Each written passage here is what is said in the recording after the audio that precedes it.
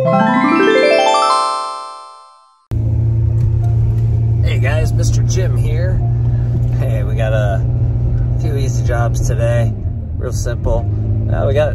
Gave Stan the man the van. So he's got his own vehicle now, which is with Warren Construction, which is just a great move forward for our company. Very excited for that. You know, our future vision of Warren Construction includes vehicles for all of our employees. We're not there yet. So this is just our first, you know, real big start moving forward with that, and real excited for it.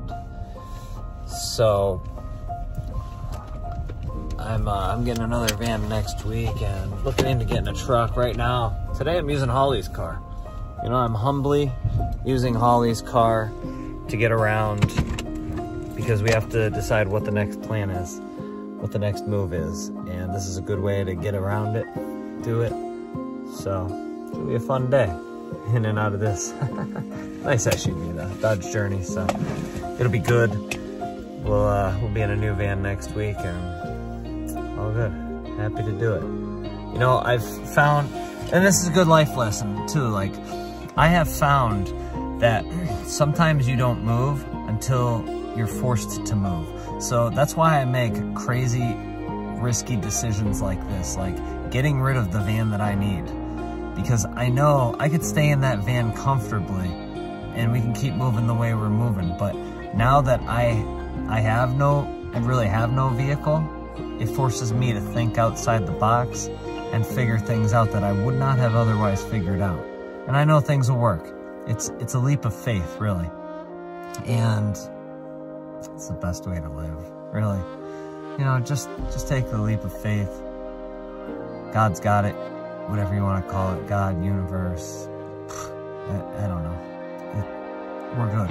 Like, we're gonna make it. One thing I know in life is my dreams have always slowly but surely come true.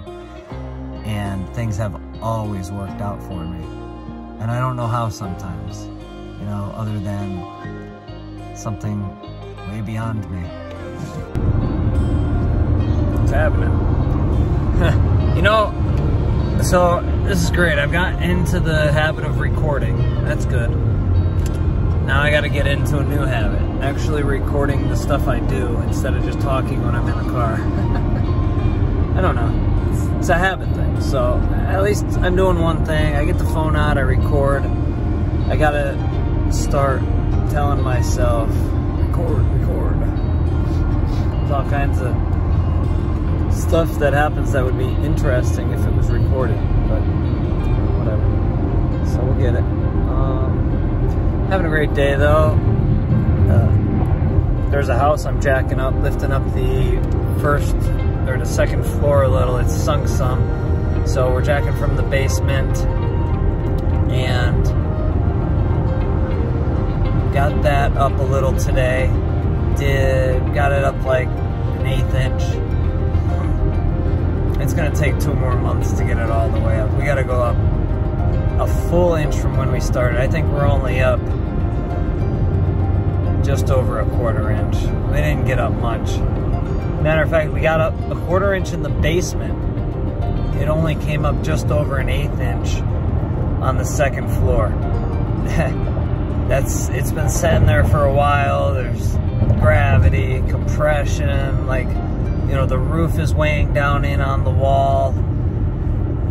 So everything has just been solid there for so long. It took decades for it to settle down. Well, actually, they say it probably only settled in 7 years since the tile was put there, which may be the case, but you know, 7 years, I don't know. That might take 7 months to get it back where we want it.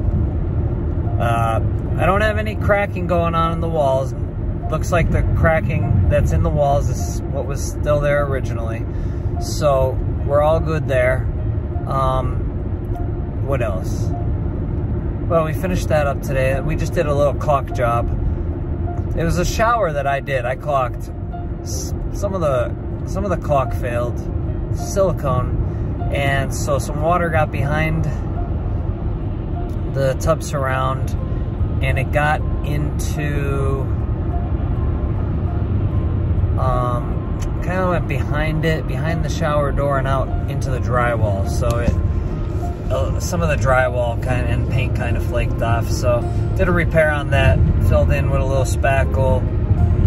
The homeowner loves to do his own paint, so he's gonna take care of that. Scraped out the silicone, put some more in, and we'll see. We'll keep an eye on it over the next few weeks. Check it out. Now we're going to just do a quick measure on some rotten boards. And then another customer that I have, I installed gas lines for his propane appliances in a food trailer. This was a pretty neat job. Never did anything on a food trailer before, so I appreciate the opportunity to be able to do something new. That was fun. We got those gas lines in there, and when we were using the 20-pound cylinder, everything was working fine. He says he switched over to the 100-pound cylinder, and not so much, not working. So I don't know if it even has anything to do with anything I did. I don't know. I'm gonna go look. You know, if it's something I did, I warranty all my stuff. I take care of it. If it's not, you know, I have to charge them for going out and troubleshooting. So anyway, you know, I hope I can figure it out for him. Either way. So get out there, do these few things, and then I just gotta put a piece of trim up on a job we were doing yesterday. And that'll be it for the day. Awesome. Oh, except back to the office for paperwork. Not a problem, I enjoy it.